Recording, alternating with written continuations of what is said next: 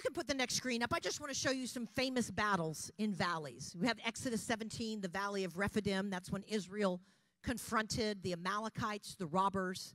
And God took them from robbery to recovery. How many believe God's bringing you out of a season where the enemy's robbed from you and bringing you into divine recovery? David fought Goliath in the Valley of Elah. Goliath's name literally means to strip you bare and to take you captive.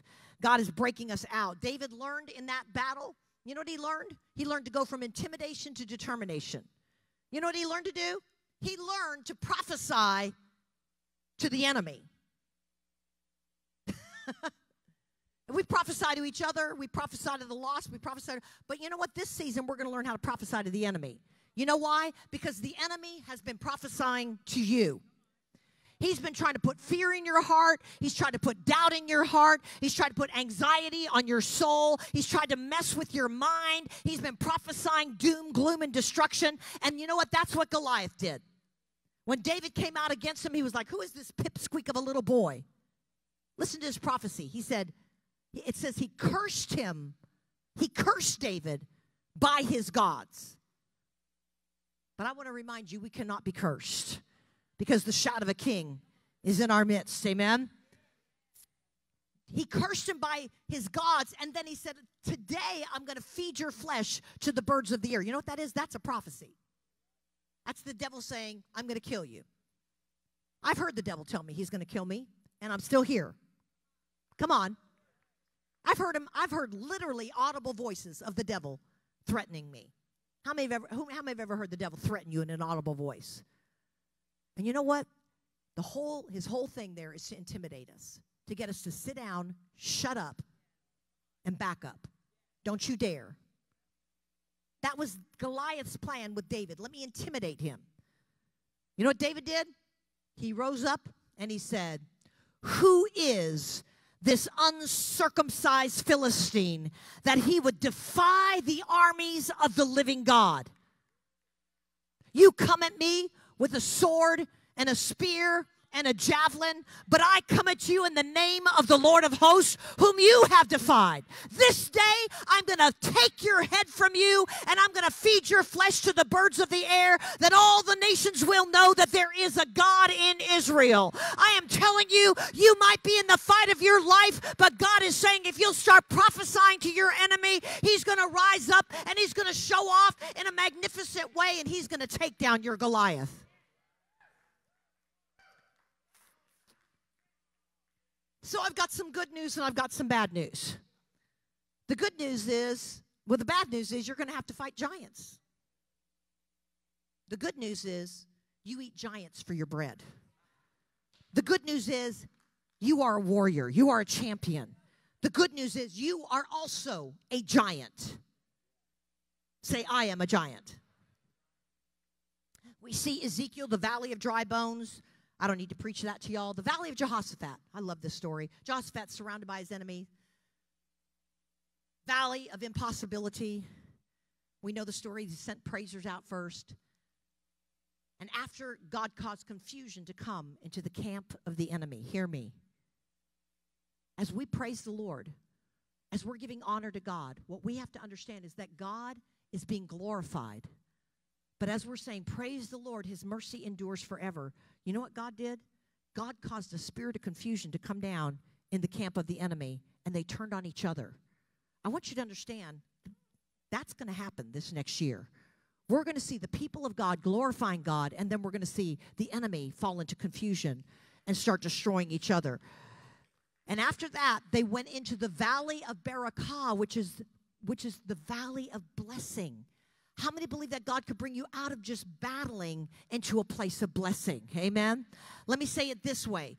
Battling to survive into battling to possess. How many understand that it's a different mentality? It's a different frame of mind. If you're just battling to survive, you're going to get worn out, worn down, and want to give up. But if you're battling to possess, if you're battling to take the land, if you're battling to advance, it's a whole different mentality. We're going through that door, and we're going into a season of battling to possess. Now, two more valleys I want to tell you about is a valley that is known as Hebron. Hebron is in a valley. Before it was Hebron, it was called Kiriath Arba. Kiriath Arba. You know what it means? Think about this. For this next year, it means the city of the four.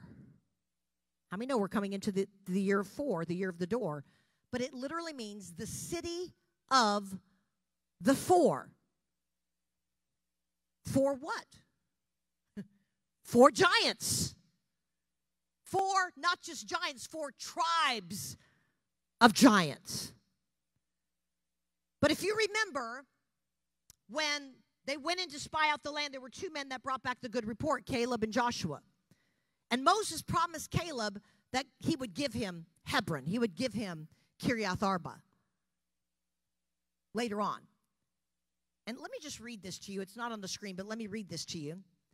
It says, this is what Caleb says to Joshua. He says, I was 40 years old when Moses, the servant of the Lord, sent me from Kadesh Barnea to spy out the land. And I brought back word to him as it was in my heart. Nevertheless, my brethren who went with me made the heart of the people melt. But I wholly followed the Lord my God. So Moses swore on that day, saying, surely the land where your foot has trodden shall be your inheritance and your children's forever. How many understand that the battles we're fighting today are not just for us? They're for our children and for our children's children. Amen? We are fighting a generational battle right now. He said this is going to be for your children and for your children's children forever. And now, because you have wholly followed the Lord. And now, everybody say now, behold, the Lord has kept me alive, as he said, these 45 years, ever since the Lord spoke this word to Moses while Israel wandered in the wilderness. And now, here I am this day, 85 years old, and yet as strong this day as on the day that Moses sent me. That word strong also means a force. Listen to what he was saying. He was saying, I was a force to be reckoned with then, and I'm as much of a force to be reckoned with now. Come on, some of you that feel like you're getting up in age, I'm telling you, you've got wisdom behind you, and you've got a Caleb anointing upon you. Come on.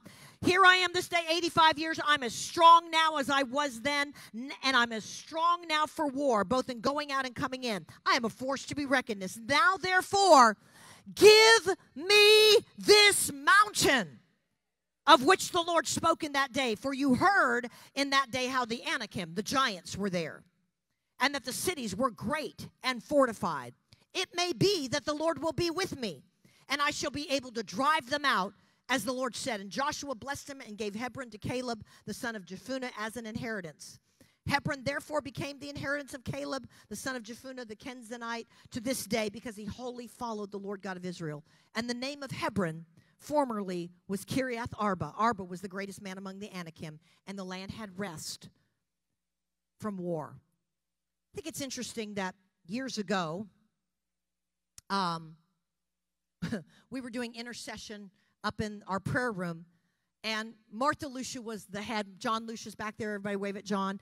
Martha Lucia was our head intercessor, and she was staring at the map of South Walton one day, south of the bay, south of the intercoastal, and she turned it on its side and found that it mirrored the map of Israel. Isn't that interesting? South Walton, south of the bay, mirrors Israel. And she turned it on its side and she said, well, where is CI located? Where is Vision Church located? And she looked at it, and if you were to draw a dot on the map that was overlaying, we sit right at Hebron. Isn't that interesting? You know why? Because we're a company of giant killers. We're a company of giant killers.